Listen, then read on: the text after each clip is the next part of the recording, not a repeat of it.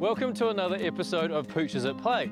Sydney has turned on the sunshine for us this week. It sure has. It's still a bit chilly though, but I'm glad to see you and Dar's got the double denim brief. Yeah, and you got the memo about the blue shirt. Oh, and the black jeans and sneakers. Oh, yeah.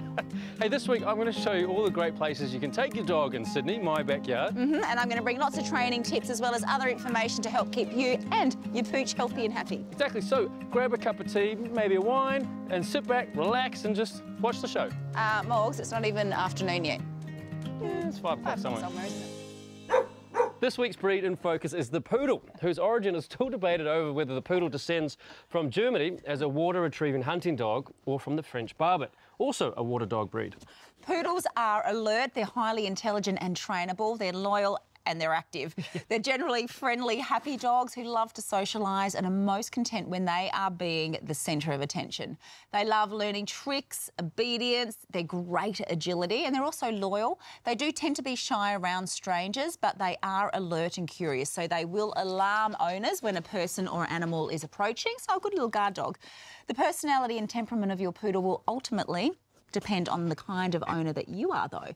When a poodle's mental and physical needs are being met, they make great companions. If they're not, like many dogs, they will become bored and restless, and they'll be prone to getting into trouble, which we don't want. No, especially when you have to hold them in front of a camera, they get a little restless. And they come in at 3 sizes. You've got the standard poodle, a miniature and toy, with an expected lifespan of about 12 to 14 years. Their hypoallergenic coat needs regular professional grooming and comes in a variety of colours. In recent years, poodles have been crossed with many other pure breeds to create cavoodle, spadoodle, Labradoodle, Groodle, Zoodles are poodles, and the multi-poo like Darcy. yes. They're very active creatures. The smaller breeds probably need less daily exercise than the standard poodle, but they still all need plenty of activity. As you can see, they are balls of energy, so you need to release that energy, and they must use their minds as much as their bodies. So this is where obedience training comes in.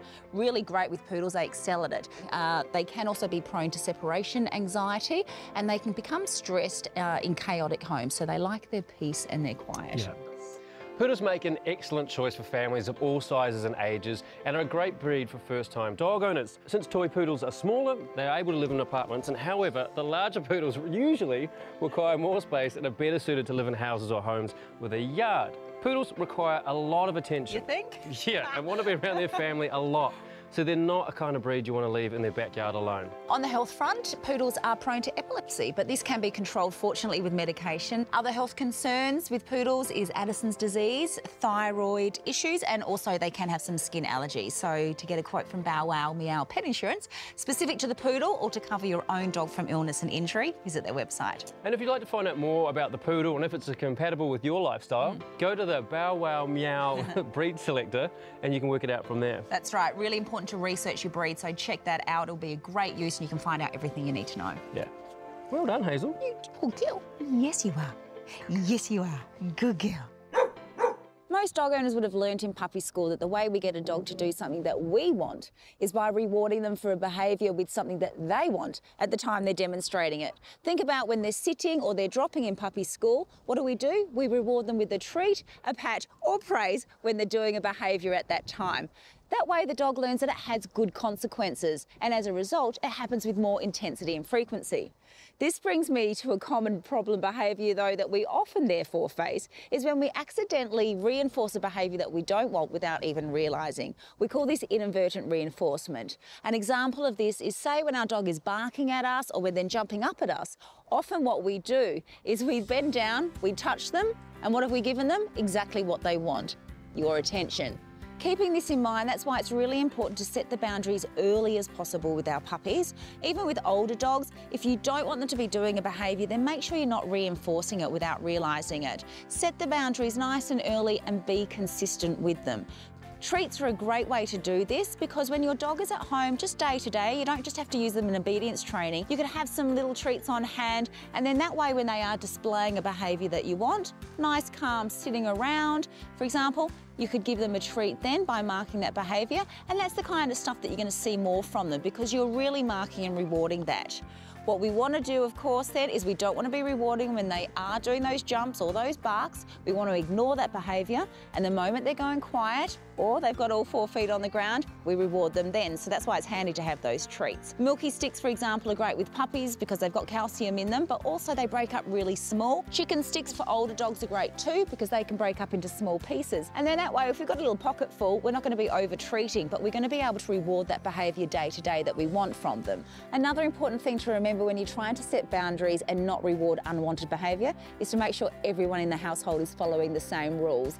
So if you don't want your puppy to be jumping up on the couch as an older dog or up on you, then you really shouldn't be encouraging it when they were a puppy. Again, it's really important that when we're using treats to reward our dogs, that we're not giving them more than 10% of their total calorie intake. We want to be responsibly treating for that good behaviour. And then another great thing as well is to use praise in between as well, just so that we're not always feeding our dog for behaviours that we want. For more puppy tips and information about treating responsibly, visit the VitaPet website.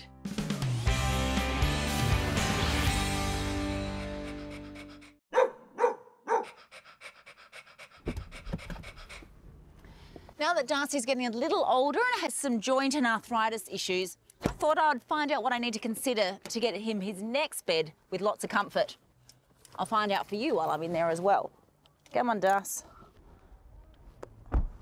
Let's get you a new bed. Yeah.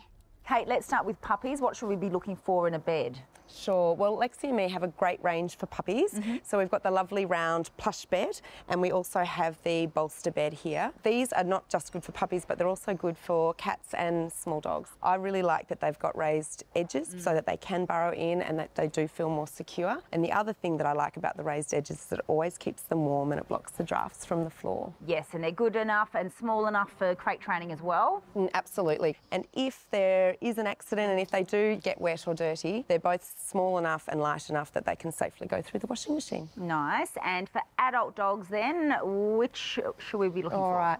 So with your adult dog, you'll know your dog by the time they're an adult, whether they're a dog that loves spreading out and sleeping, yes, or whether they do like curling up into a ball. So even some of the large dogs still prefer to curl up and be in a ball.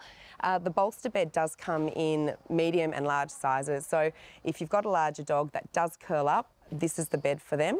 If you do have one that likes to lay out and stretch out, then the flat bed is a really good option for them. And actually all of the Lexi and Me comfort range are made out of 100% recycled polyester too. Yes, which is fantastic. For both the flat bed and the plush beds, they've got a lot of support. So if you do have your large breed dog that is very heavy, it is really important that they actually have got a lot of cushioning. Yes. They are prone to getting calluses and sores over their bony prominences. I see that in labs a bit. Yes, definitely elbows, yes, and over their hocks on their back legs. So the big, soft and thick supportive beds are great for them. Okay, and outdoor dogs? Yes, so we need something different outdoors, obviously, because it's got to survive outside. So these are fabulous beds for outdoors. They've got legs on them, so they do raise up off the ground. So once again, you're avoiding the drafts. They're very easy to be cleaned. They can just be hosed down. We call them flea resistant, but that basically means that they're not encouraging fleas to bed in them. Good. So they're not going to harbour flea nests, which is great. So these are fabulous for outdoors, and they're very strong and sturdy. Okay, now Darcy is getting on a bit, sorry mate, a bit like your mum. So I was thinking that I do want to look at something a bit more supportive for him that offers that orthopaedic support. So I was thinking about the memory foam bed. Absolutely. So if we do have any arthritic issues, joint issues, or just an elderly dog, these beds have been specially made for those patients. So they're memory foam beds and they come in the various sizes, as you can see.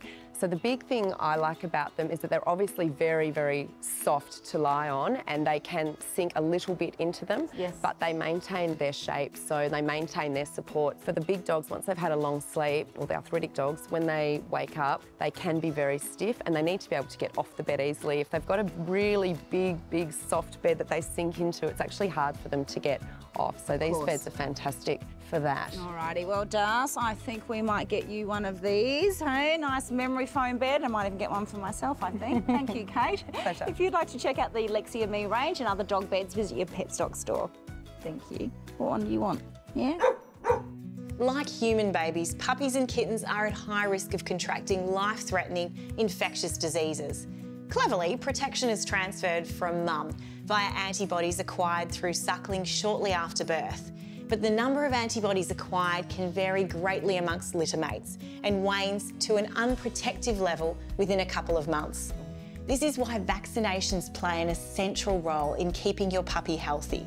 The core vaccine for dogs protects against canine distemper, hepatitis, also known as adenovirus, and parvovirus, which can all be deadly. Puppies need a course of 3 vaccinations from around 6 to 8 weeks of age. There are additional vaccines for parainfluenza virus and Bordetella bronchoseptica. These are called non-core vaccines, and they reduce the symptoms of a disease commonly known as canine cough. We used to call this disease kennel cough, but it isn't just dogs in kennels who are at risk. Anywhere dogs interact in close proximity, like doggy daycare, puppy preschools, grooming salons, and even dog parks or communal water bowls can be a source of infection. Canine cough affects the respiratory system and causes a persistent dry hacking cough, which in some cases can progress to pneumonia or chronic bronchitis. Other symptoms include sneezing, a runny nose, or eye discharge. As the level of immunity can decrease over time, it's important to keep your dog's vaccinations up to date. This not only protects your dog, but when enough dogs in the community are vaccinated, it then helps to control and prevent the spread of deadly infectious diseases throughout the pet population. But with owners moving away from vaccinations, we've seen some cluster outbreaks of parvovirus and other diseases in recent years. There's a lot of discussion about the potential adverse effects of vaccinations, and as a veterinarian, we have a duty to both the pet and the owner to objectively examine the current scientific evidence available. Like the vast majority of vets around the world, I recognise that whilst adverse reactions do exist, the benefits of protection far outweigh the slight risk of a vaccination reaction. I've treated dogs with parvovirus. It's heartbreaking. Even with the best treatment, some will die. The worst thing is that it's a preventable disease. You may have heard of titer testing for antibody levels to decide whether a vaccination booster is required. This is now available, but only for the core diseases and not for the non-core. So it's important to talk to your vet about your dog's vaccination needs to ensure that they are covered, as prevention is always better than finding a cure, isn't it, guys? Definitely.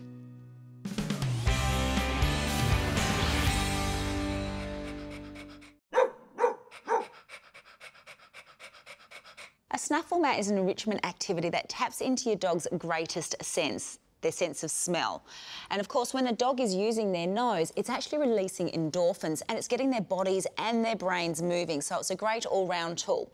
Now, the good thing about a snuffle mat is really easy to use and it's good for dogs even if they're not into interactive toys. To start off, if you've got a puppy or a dog that's not used one before, you would just place the treats, little broken up treats here are good. We don't want to overfeed our dog with treats. And we just place them on the top of the mat. It's important as well, particularly with puppies, if you have got a first timer, we don't want to allow them to be pulling at it or chewing it. So if they do start to do that, issue them into a sit and reward that, or a leave it, and then you can reward that as well, so that you're working in a bit of obedience too. Once they've got the hang of that, we can really start to bury them nice and deep, so they're really starting to use their cognitive skills and their problem-solving ability. Again, great for puppies to really develop that in them. And you can also then to start moving them up to their kibble if you feed a dry dog food. So then that way, you're actually getting your dog working for their food like they would in the wild. They start foraging for their food rather than giving it to them in the bowl. So it's good for fast food eaters as well. We want to take it away after a few times so that we don't allow the dog to get bored and start chewing it as well. As I said, it is really good way just to get their brains and bodies moving. Did you know, in fact, that 15 minutes on a snuffle mat is the same as taking your dog for an hour walk, burning off all those calories? So not only is it a great mental game, it's also really good for their bodies. You can make your own. I'm not that crafty, so if you're like me, then just Google online snuffle mat and you'll find it. But if you are feeling crafty, it's simply a rubber mat. It's got some fleece, put through the middle, tie it in a knot, and voila, you've got your own snuffle mat. So give it a try, particularly if your dog really loves using their nose. It's a great exercise for both of you. While Sydney may have many beautiful beaches along its harbour foreshore, not many can say they are truly dog-friendly. Luckily, Rose Bay is both beautiful and allows dogs off the leash, what makes it the perfect place to meet with Brittany from Pet Rescue Pound Paws and the gorgeous Gretel. How long have you had her? We've had Gretel for 3 years now. Yeah. And where did you get it? So we adopted Gretel from Blacktown Pound. We did the whole Pound Paws sort of tour of local pounds in the area, and she just stood out so much. She was in her own little world while all the dogs were sort of barking around her, and we knew that she was the one. Yeah, really? That's awesome. We were looking for a pet to introduce to the family, as we had a 14-year-old sausage dog, blind and deaf, and we thought introducing a companion would help this sausage dog. Yeah. And they got along so well, just because she's so placid and loving and gentle. And it was such a great adoption story. Yeah. Now, you run dog days. Yeah. Tell me about that. So we host dog days around Australia to help raise awareness about pet adoption. Yeah. So we do this on the back of Pound Paws charity. It's a great way to sort of educate people about the importance of pet adoption, as well as connect people within the city areas to outside pound dogs. So it saves them from driving all the way to shelters and pounds in country, rural areas. Okay. We make it a lot of fun. We want to make it sort of approachable. Yeah. We have like funny things like puppy crystal healing to VIP Really? judges for best dog trick, best dog costume. So it's a fun day. We even have like this famous golden bone dog race where the dogs and humans all race against each other. A pitch about after drinks. It's good. Yeah, that's got to get a little messy. But it's good fun. It's a really great community sort of coming together, Yeah. and most importantly raising awareness about an important cause. Yeah, definitely. You must have some favourite spots around Sydney. Yeah, gosh, I have so many. Yeah. I mean, Rose Bay Beach, where we are now, is beautiful. Otherwise, Pittwater Beach, which has harbour views. Bondi to Bronte Coastal Walk's amazing. Oh, yeah. As well as all the pubs. I mean, you can head to the Inner West and go to the Henson, or go to the Golden Sheep in Double Bay, or Bucket List right on Bondi Beach. You allow dogs there? All of them, and you can have a drink of your dog too. That is perfect. Some of them have dog menus as well. No way. Yeah, it's amazing. Oh, that is great. If you'd like to find out more about the charity, and if you or maybe support, check out their website, which is poundpaws.com.au. Isn't that right, Gretel? Knowing how to take good care of your dog from puppyhood through to its senior years is not always easy. That's why I wrote my new book, Eat, Play, Love Your Dog, to help. From food to nutrition to addressing common behaviour problems and tips for good dog health. It's the ultimate guide for every dog owner. Available in all good bookstores, online and pet stock. Visit poochesatplay.com for details.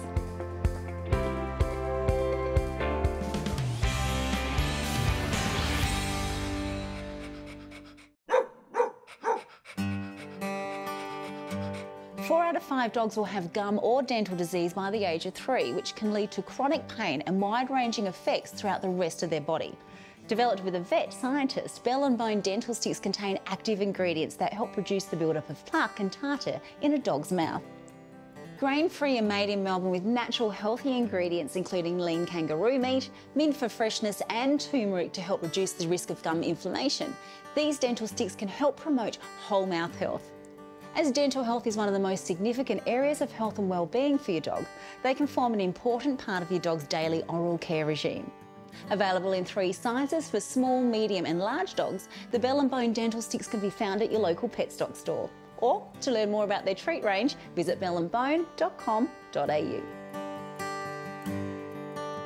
Become a Petstock Rewards member and earn rewards on thousands of products and services store-wide. Receive great upfront benefits and look out for exclusive member opportunities. Terms and conditions apply. Visit the website for details. When it comes to choosing the right food for your dog, it can be downright confusing. And as I'm no expert, I have roped in Lara to share some insights from her new book about what we need to consider. My challenge to you, Lara, is to condense one of your sections of your book into about a 2-minute piece, 3-minute piece. Okay. Yes, it can be really tough, Morgan, because historically there's only been 2 types of dog food. We've normally got our dry dog food or our canned wet. But as the pet food industry evolves and many owners now put a much greater focus on pet nutrition, we are seeing a wide range of new products and diet types on store shelves. There can be a lot of marketing hype and on-pack claims though, so at the end of the day it comes down to looking at and really understanding what the ingredients list is telling you. Yeah, so overall, what should we be looking for?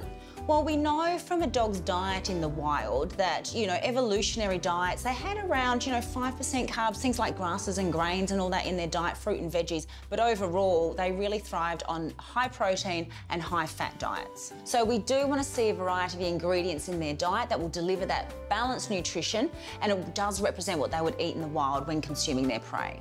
Now, I'm just looking at these ingredients. they are quite different to that.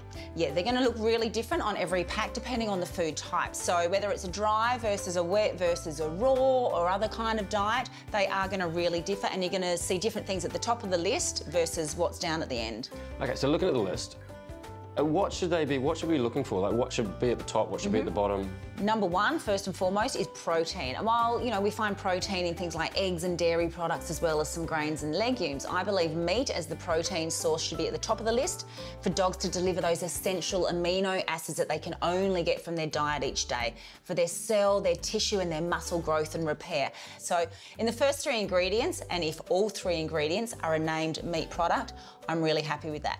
Then we want to see fats as well. And then as we go down, we want to see those things like the fruit and veggies and all those other supplements that really deliver a real bang to our dogs. So fruit and veggies and grains are important as well?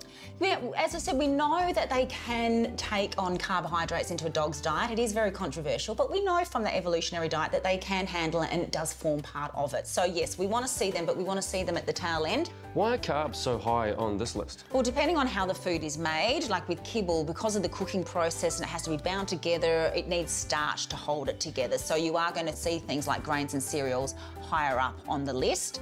And just because something's grain-free doesn't necessarily mean that it's better for your dog, because it's still going to have lots of carbs in there because it's needed. Yeah, and there's so many other things on this list. That's right. So if you've got a raw food, for example, the amino acids, the 12 essential amino acids that a dog needs as part of their diet that they can't produce themselves, that must come through their food, it's going to be naturally found in here, whereas things like this, it needs to be added back in, which is why you see all those technical names as well. Right, so if people are unsure about these things, what can they do? I definitely recommend calling the manufacturer or looking on their website and asking them about their processes and the ingredients that they use, but also look at the ingredients list. It tells you a lot. So I'm going to check out something like Big Dog, full of all the things that my dog Good place needs. to start.